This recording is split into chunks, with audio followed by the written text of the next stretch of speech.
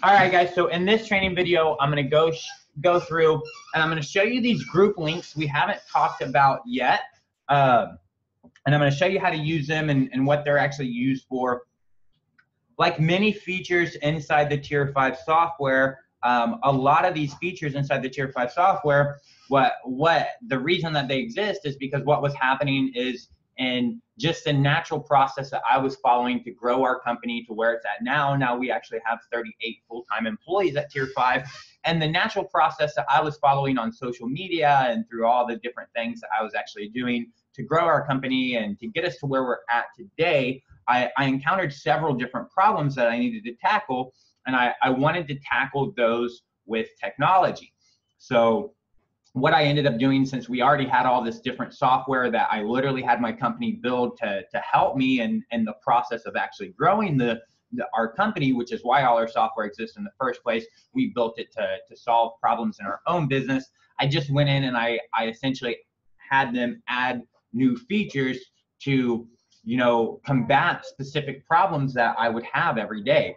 And one of the problems that I was facing is I was doing some stuff on LinkedIn, and I was doing some organic growth through LinkedIn, and I wanted a way to use MagicZap and to actually connect with all my LinkedIn friends and use MagicZap to actually create a dynamic page for each connection on LinkedIn that referenced, their name and the company that they worked at and the position that they held at that company, with a little intro video and a way for them to actually opt in and request to actually meet me personally, through like a Skype video or through like a Zoom call where we could actually connect and do some networking. So I was doing it in a very rudimentary way. And what I noticed is I was sending everybody out links to a page that had MagicZap installed on it. And the link that they got in their email was literally just, it was a long URL, and they could see all their data actually embedded right inside that URL. And I really didn't have any way to track who was actually clicking those links. Plus, they were really, really ugly, and they weren't getting a really high click-through rate. So I went and grabbed a couple of my engineers, and I said, hey, look, here's what I need to do. I'm going to literally send everybody to the same web page, but the only thing that's going to be different is the URL parameters. I'm going to pass in some dynamic data, like their name and their email address and their phone number and their company and their position, all the data points that I got from them from LinkedIn. I'm going to pass all that data as dynamic variables in the actual URL, but I don't want them to see that, and I don't want them to know, because I don't want them to think it's a fishy link or something like that. So I want to have a nice, pretty short link that they can click, and then I can also go in and actually track. So I brought them this problem, and then we sat down with my engineers and we created the group links. All right. So I'm going to go through and just run through an example of the group links, how you actually use them and how you can set them up and actually use them. So whenever you create a group link inside LinkWizard, essentially what you're doing is you are creating a template, okay? That's what you're doing. Inside LinkWizard, you're not actually going to create any link here. What you're going to do is you're going to create a template of the link that you actually want to create.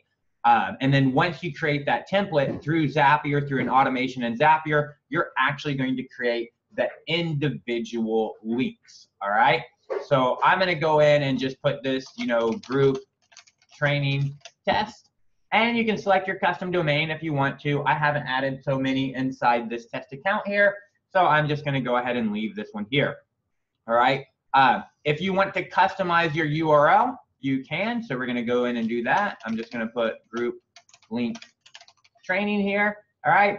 And then all the other stuff that you want to do, if you want to add a Facebook pixel, I always recommend adding your Facebook pixels. That's one of the biggest advantages of LinkWizard, and using these short links are not only being able to track the analytics and being able to track your conversions, but actually being able to pixel everybody and create custom audiences of very specific traffic. This will allow you, obviously, very later to go in and do retargeting. If you don't know how to do retargeting, I've done a lot of videos, and I'll add another video in LinkWizard on specifically how you can retarget people who click specific links. And then obviously you can do all your other different stuff here. If you want to add tags or a description, You can add all that. I'm not going to add any of that. We've already went over all these in other training videos, so you should know exactly how to use them and what they do. So for this video, I think this is enough. So I'm just going to go in and add this group link here. All right, and then that group link's actually been added. And I want you to notice that this group link actually shows up here, and it shows up and lets you know that it's actually a group link. All right, so now what I want to do is I want to go to Zapier. All right, and so I'm going to go to Zapier, and I'm going to create a new Zap. All right, and what I'm going to want to do is create my Zapier token here. If you don't have a Zapier token, you'll want to create it already. This is going to help us connect our Zapier account. And I'm just going to go in and create a new Zap.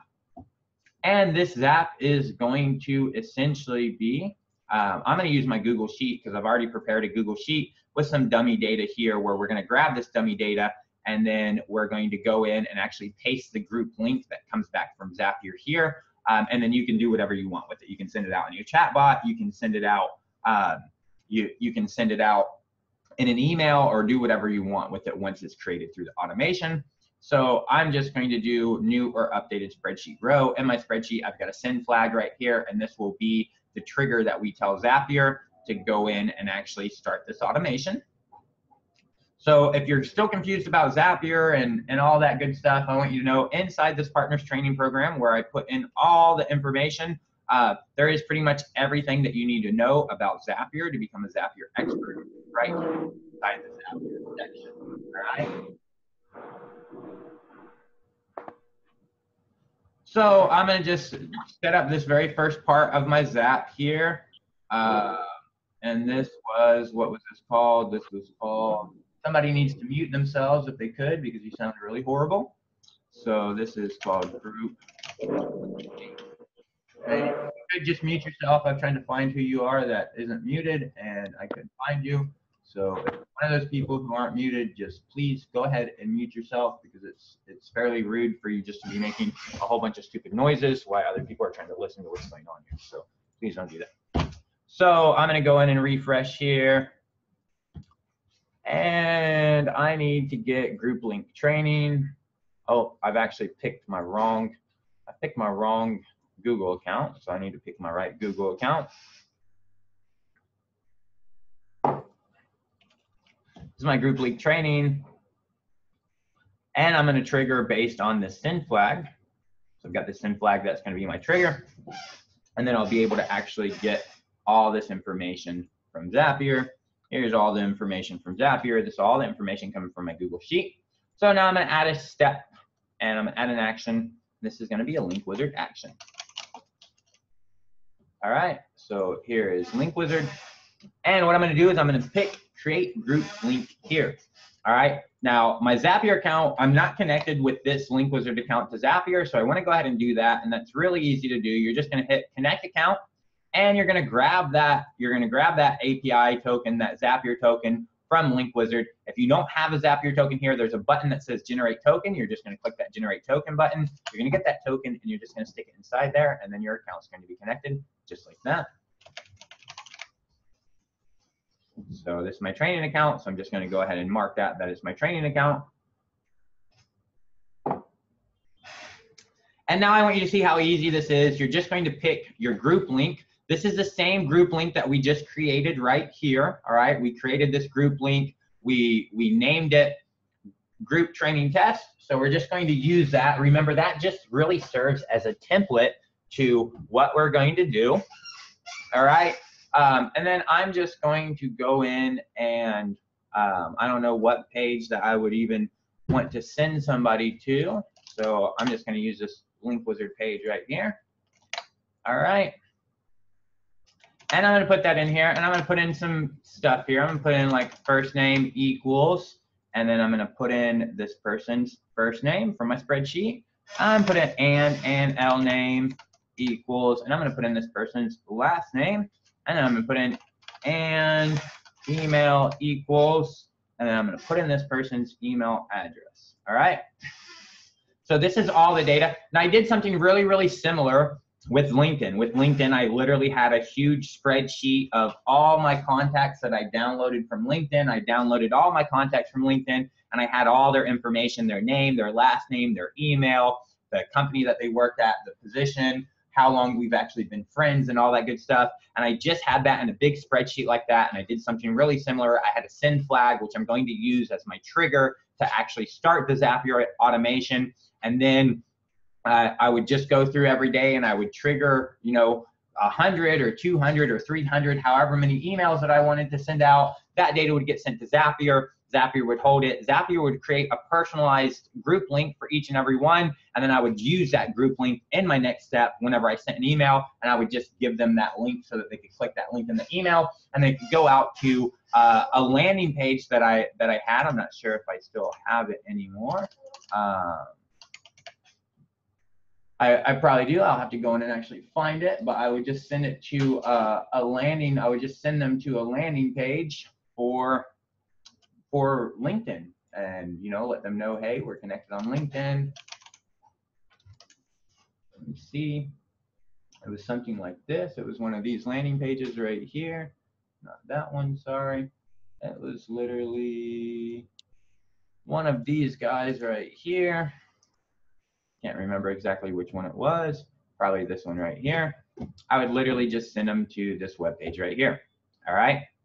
And then inside this web page, I'm actually using inside this web page, I'm actually using MagicZap, and I would put their name right here. I would put the position that they had at their company right here. So I would put that position from LinkedIn there. I would put their company there, and I would pre-populate this information right here, and then just only ask them for a phone number. And whenever they click this button, literally it would trigger a Zap, and then essentially start an outbound IVR process with TextInVault to get them on the phone and then actually connect with them. And I made a lot of different connections on LinkedIn. And then I also used something very, very similar to go in and get them to review my funnels. I targeted all the marketing, anybody that had marketing in their position, and I would literally send them a link to one of my funnels and have them give me all their expert advice on what I was doing wrong with marketing. Made a lot of different tweaks to my funnels based on their free advice there.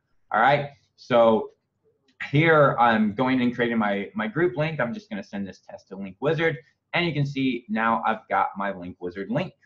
All right, so now I've got my Link Wizard link, and then what I'm going to do here is I'm just gonna add a step, and this is gonna be another Google Sheets, and I'm just going to actually update a spreadsheet row, and I'm going to update that same spreadsheet that I'm getting this information from with the correct link.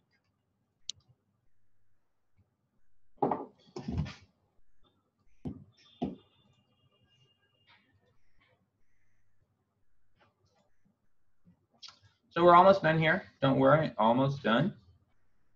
And we're just going to use a custom value for this right here, and we're going to use the row from this, and we're just going to put in this group link. We're going to put inside this group URL right there, and then we should be done. And then I'm going to go ahead and skip that test and finish this. All right, and I'm going to go ahead and turn this Zap on. Get rid of all these unnecessary tabs here. Now this Zap is on, so what I'm actually going to do is I'm just going to give a send flag here, a 5, a value 5. It doesn't matter, just any new value that I give here. And that is going to actually cause my automation to trigger. So now this automation will end up triggering. It's going to take a couple seconds to happen with Zapier. Zapier takes a little bit of time to actually send this information. But once it sends it, I've noticed today that it's been really, really delayed.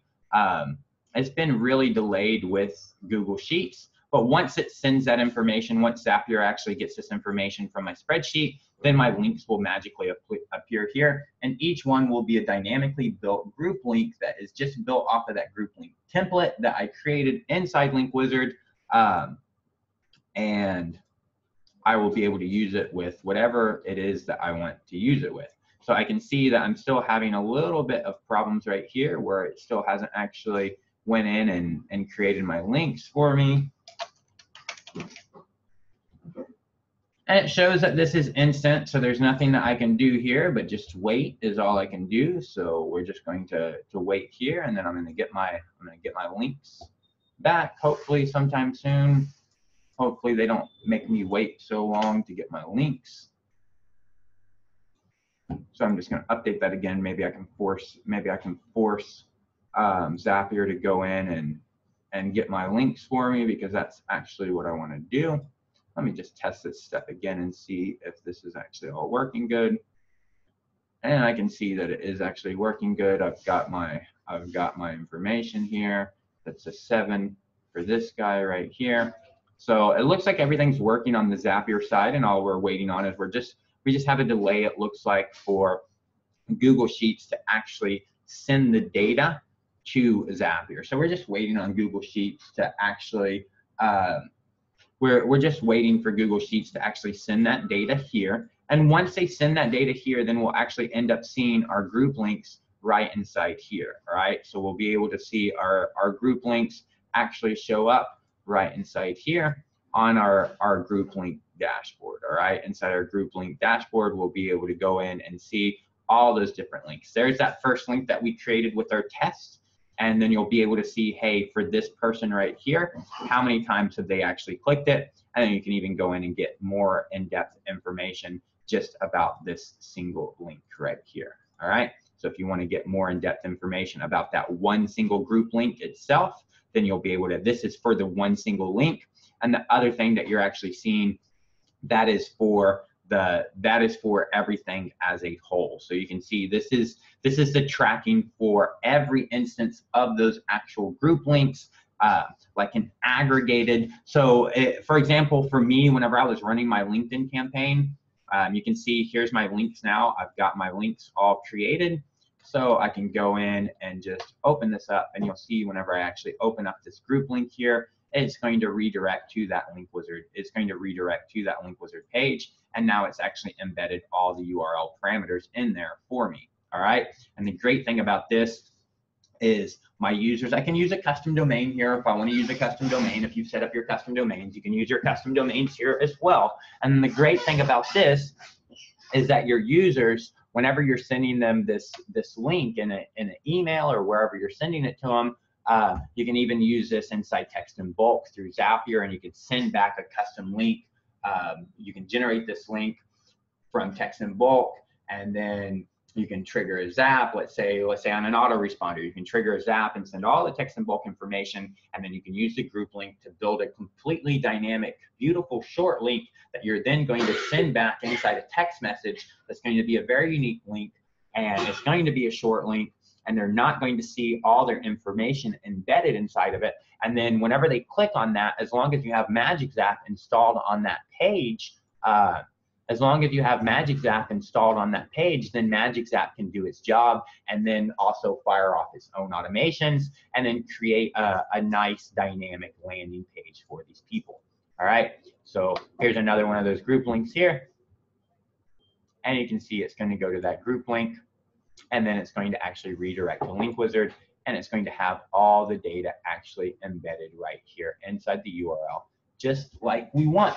So now we have all the data embedded in our URL. Now if we have Magic Zap on the script, Magic Zap will be able to actually remember this piece of traffic and perform automations every time this piece of traffic comes back from, every time this comes back from,